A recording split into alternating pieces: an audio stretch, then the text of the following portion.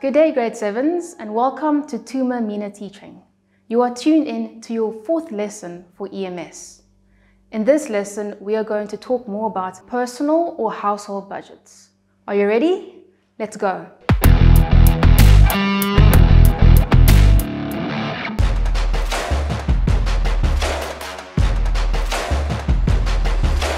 So let's review the concept of a budget. What is a budget?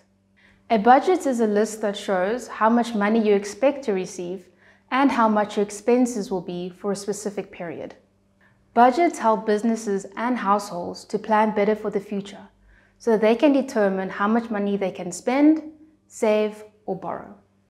Budgets are an essential planning tool for businesses or for personal use. Unfortunately, there are many who don't see the use of having a budget, and therefore later on they end up in financial trouble. This is why you are learning about budgets early in life, so that you can make good financial decisions one day. So, why do you think that budgeting is important? Pause this video and discuss it in class.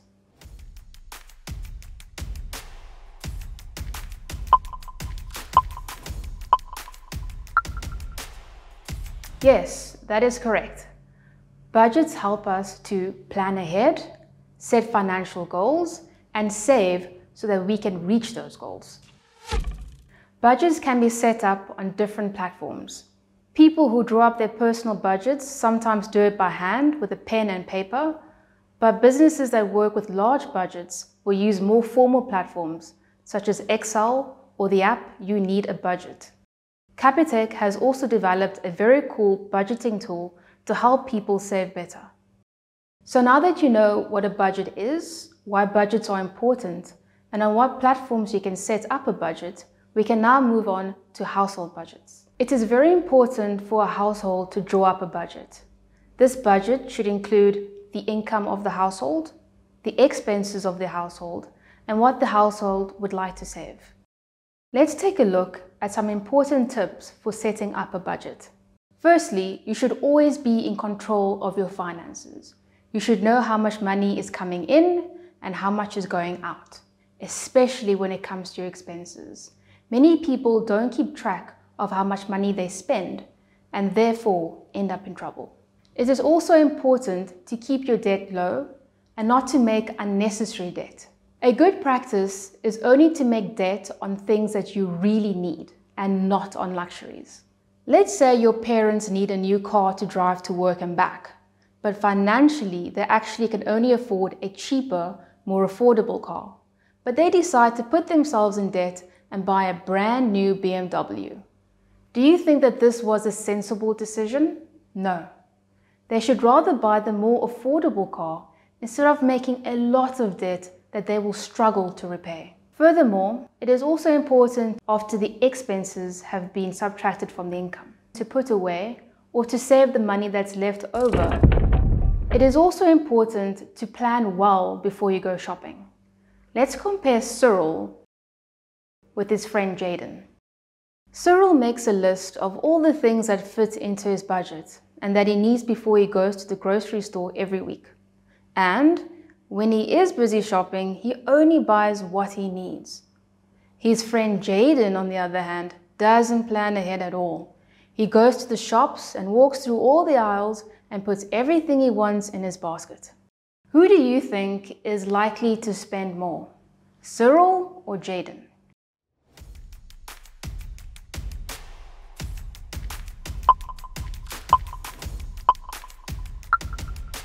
Jaden will most likely spend more money at the store because he doesn't work according to a budget. Jaden just buys and buys and buys. The last important tip is to adjust your budget regularly.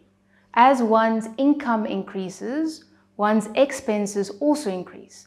Therefore, it's important to adjust your budget accordingly.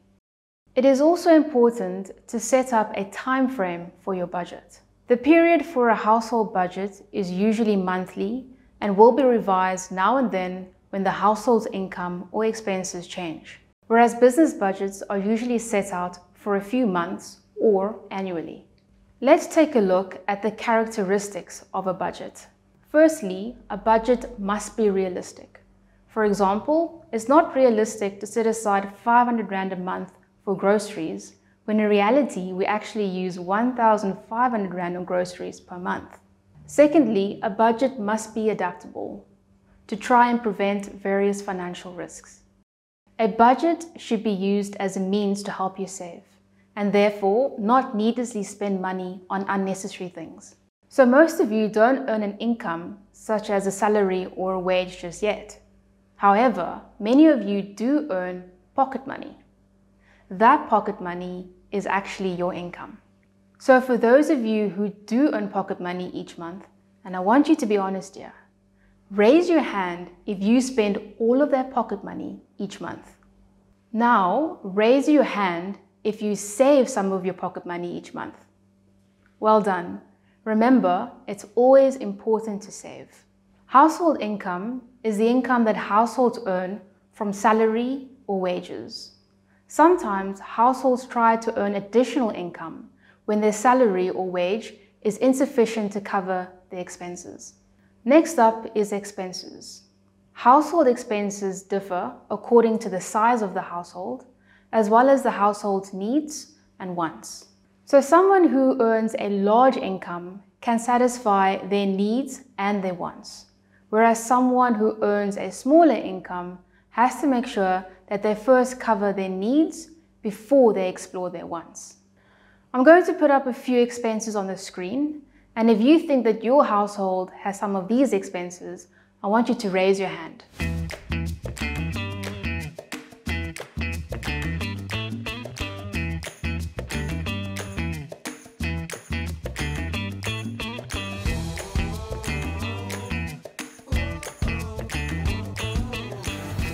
And so we can go on and on and on. But it's important not to incur unnecessary expenses and thereby waste money. When setting up a budget, we need to follow these steps. First, you need to determine how much income you will receive. For most households, this is pretty easy. This is the income that they receive from salary or wages. Secondly, add up all your income. Thirdly, also work out how much money you expect to spend, for example, on water, electricity, or groceries. After that, add up all your expenses. Then you subtract the expenses from the income. The amount that remains at the end of the month is your savings. You should always look at how you can make that amount more so that you can save more. It is important to save this budget securely so that you can access it every month and can make adjustments accordingly. So let's do a household budget together. We are going to use Abdul's household budget as an example. Abdul is a single man who receives a salary of 10,000 Rand per month. He also has the following expenses every month: 4,000 Rand worth of rent that he has to pay, grocery expenses of 1,000 a month, his cell phone bill is 300 per month. He also buys 500 Rand worth of water and electricity monthly, 600 Rand for his taxi fees every month, and finally, he spends 500 Rand per month on social activities over weekends. So let's help Abdul draw up a budget. If you are in class, you are going to do this as a class activity. If you are watching this video at home, try and do it on your own.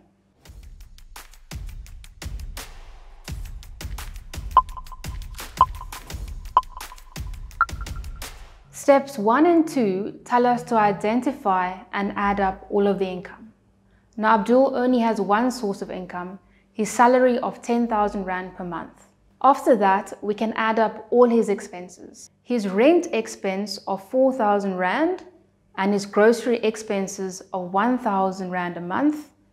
His cell phone bill is 300 Rand, plus his water and electricity bill of 500 Rand. His taxi fee of 600 Rand per month, and then finally Abdul likes to go to the movies, so his social bill for the month is 500 Rand, and this gives us a total of 6,900 Rand. Remember, after this we have to subtract expenses from income. This gives us a total of 3,100 Rand. Therefore, Abdul has a surplus of 3,100 Rand each month. So Abdul's budget looks good. This shows that he works well with his money. Now, what do you think Abdul should do with his money? Do you think it would be wise for Abdul to hide his money under a pillow? Discuss this in class.